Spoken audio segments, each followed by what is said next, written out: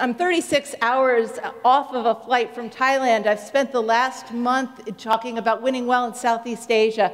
And what I thought was so interesting, wherever I went, this is a group of senior level executives, and I asked them to write down what their biggest leadership challenge was on these paper airplanes.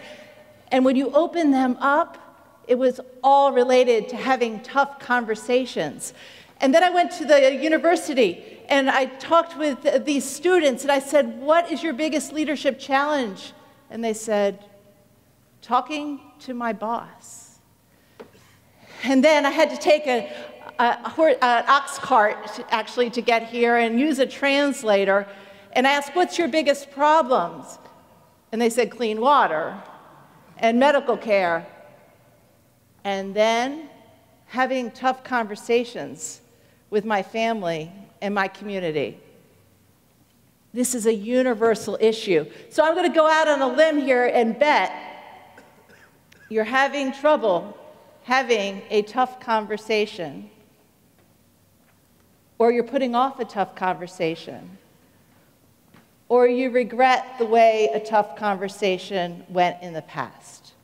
So I'm going to share with you some tools and techniques that will help you have better conversations. So I'd like you to write down, what is one tough conversation that you are longing to have and would have if you knew you had the tools to use it effectively?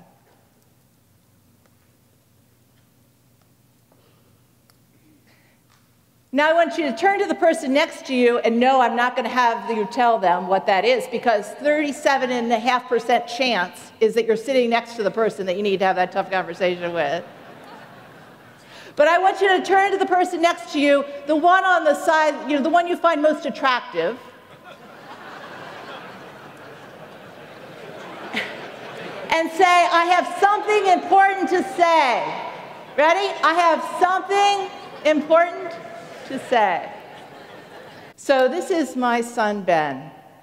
And I share this story with you because before you can have a tough conversation, the most important thing to do is to set very clear expectations. So Ben asked me to come take pictures of his last marching band game of the season. Now, this is a great job for a mom like me who loves her son and hates football. So I go running up to the stadium. I'm all excited. I watch, and it's halftime. I didn't get there too early. And the band is just coming around the track. And I hear the cadence. And I go racing down to the 50-yard line, and I set up my tripod, and I start taking pictures. I got some great ones. I got a picture of him and his love interest just crossing right in front of one another. I get home.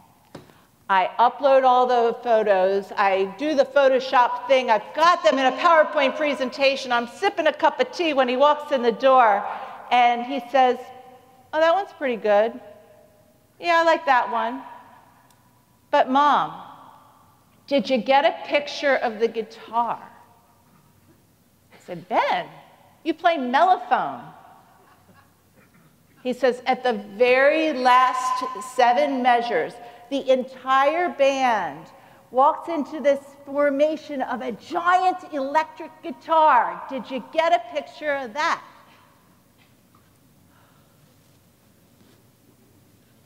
I had completely missed the big picture. It happens at work too. Your team is working hard. They're trying to do their best. And sometimes they're working on the wrong thing. Has that ever happened to you? One good conversation about expectations prevents 14 why didn't you conversations. So before you start and have a tough conversation, take a step back and say, am I positive I've made my expectations perfectly clear?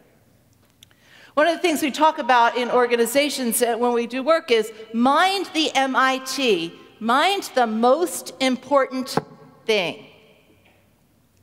What does that look like? So I'm working with an oil company, and they said, Karin, can you come in and do some customer service training for us? I said, okay, sounds good. What does great customer service look like? And they said, oh, that's easy. And they handed me a checklist for their call center of 50 items that the people on the phone were supposed to take care of to provide a great customer experience. Use the customer's name 7 times. Make sure you get their email address, all these things. And I said, you don't want me to train this. Took the executives in a room, and I said, what is the most important thing? And we spent a couple of hours, and then we came up with 3 things. Does the customer know how much we care? Empathy. Do we give accurate and timely information about the right things? And was there a wow factor on the call? I said, great, that's what we're going to train to. We redesigned the forms, asking those 3 questions only, put everything else at the bottom. And I said, if these other things become an issue, coach to that. But right now, we're going to focus on 3 things. Their customer experience improved exponentially. What's the most important thing for your organization? What is the behavior that, if consistently was done every single day, would make an impact? If you are a manager, this is an easy way to have this conversation with your team. You say, what was the most important thing you did last week? What's the most important thing you're going to do this week? And how can I help? If you have that conversation every single week, you'll be absolutely sure that they're focused on the things that you think are most important. And you're giving them an opportunity to share with you their successes. And you have the opportunity to uncover roadblocks. So why am I so passionate about tough conversations? I learned about this the hard way. So I know you're distracted by the slide because you're saying, wow, she has not aged a bit in 20 years. So this is me and this is Ben again. And I had just been promoted to my very first executive job in human resources. All the players were new, a new head of HR, and my very first assignment was to build a diversity council. So to bring people from all over the company, engineering, sales, customer service, to Manhattan to have a conversation about the diversity problems we were having in the newly merged organization and what our new policies should be. I thought everything was going really, really well because I got people talking. There was a gay man on the council, and he came out for the first time. And there was an African-American woman named Sharika who was a big, bold leader, and she said, you know what? Despite how good a leader I am, I have been discriminated against, I'm sure, at least 3 times. And I listened and I encouraged, and I thought, this is going so well. And then the week before we were about to deliver the diversity strategy to senior leadership, Sharika bursts into my office. Girl, you are a fraud. I knew exactly what she was talking about. Because although I had been so encouraging of everyone to tell their stories, what I had not shared was that I was a single mother. I had recently gone through a divorce, and I had not told a soul because I was terrified I would get discriminated against. You sat here through this whole time, and we talked about all the plans for single mothers, and not once did you admit that you are one. We don't trust you.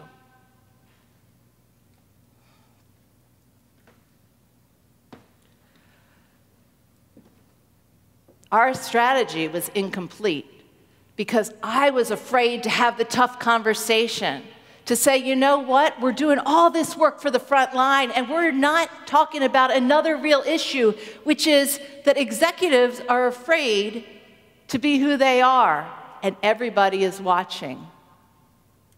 We had to change the strategy. I had to go back to the team. I had to share my truth. We had to shift this conversation and make sure that it included every level of the organization.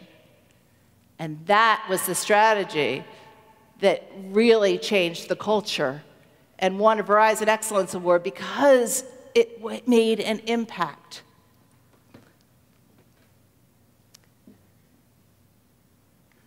This is what I call ditching the diaper genie. I hear some chuckles. Anybody know a diaper genie? Raise your hand if you're familiar with a diaper genie.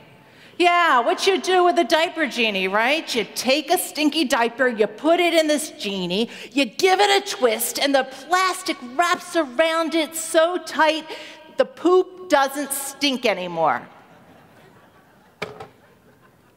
I say this so I won't get sued by Playtex. Diaper genies are a great invention for parents. They are terrible at work. It's tempting, right? We've got bad news. We've got bad news. We've got to tell our boss. We're a little bit scared. We stick it in the diaper genie. We give it a twist. It comes around, and then we give it to our boss, and it doesn't smell so bad anymore. It goes in the other direction, too. Senior leaders, oh, we got some bad news, but we don't want to scare everybody. We want to keep people's eye on the ball. We're not going to, let's put some talk points and maybe even a little fake news before we share it with the front line. Strong organizations ditch the diaper genie. So this is a model that can help you have the tough conversations and to help you plan for the tough conversations. It's called the INSPIRE model. Now, I'm going to take you through what if Sharika had used the INSPIRE model. Although I learned a great deal from Sharika, one can argue she could have given her feedback a little more effectively. Right? I, initiate. Hey, Karin, do you have a minute? N, notice. Now, very deliberate in using the word notice, because you can only notice a behavior, you can't notice an attitude. I've noticed that although you're encouraging other people to share their experiences to inform our strategy, you have not shared anything of yourself. And I noticed these pictures on your desk of you and a little boy. I think you're a single mom. S, support. For example, Michael came out, and that helped us have a stronger strategy. I shared how I had been discriminated against, and that helped us have a stronger strategy. What aren't you sharing? Probe. What's going on?